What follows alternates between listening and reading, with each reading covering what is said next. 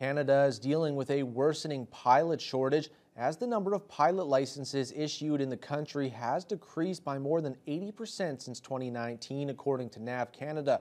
Furthermore, the post-pandemic travel surge and the startups of numerous budget airlines have created even more demand for a supply that is on the decline. To help address that, Confederation College's aviation program is giving young pilots the opportunity to make the jump to airlines at a faster rate than ever. Mike Lang reports.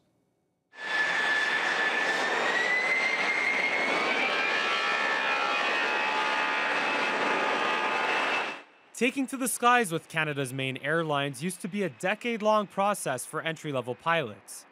But with the growing need for aviators across the industry, Confederation College's flight management program is now able to turn students into mainline commercial pilots within as little as a 4-year span.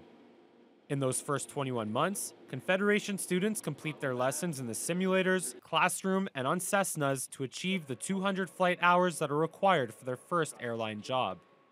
Program coordinator Stéphane Terrien says students then typically find work immediately with local airlines upon graduating, which they can use as a step toward getting hired by larger airlines after another 2 years. With the local airlines, it's pretty quick, and then they're pretty quick to get onto a plane, even though if they might be loading bags for a couple of months.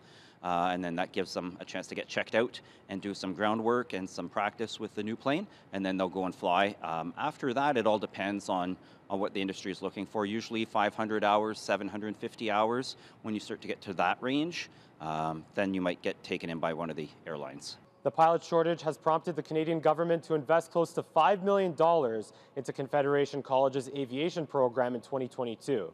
But the college is also helping to address another significant shortage in the industry, that being the need for more aviation mechanics. We got companies calling us to say how many grads you got, can we come do a presentation?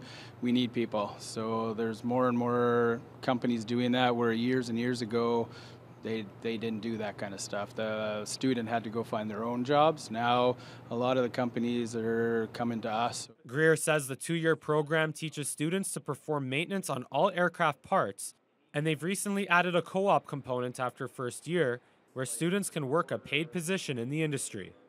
So between all the job openings, government subsidies, and the quick turnaround from student to employee, there's more incentive than ever to begin a career in aviation.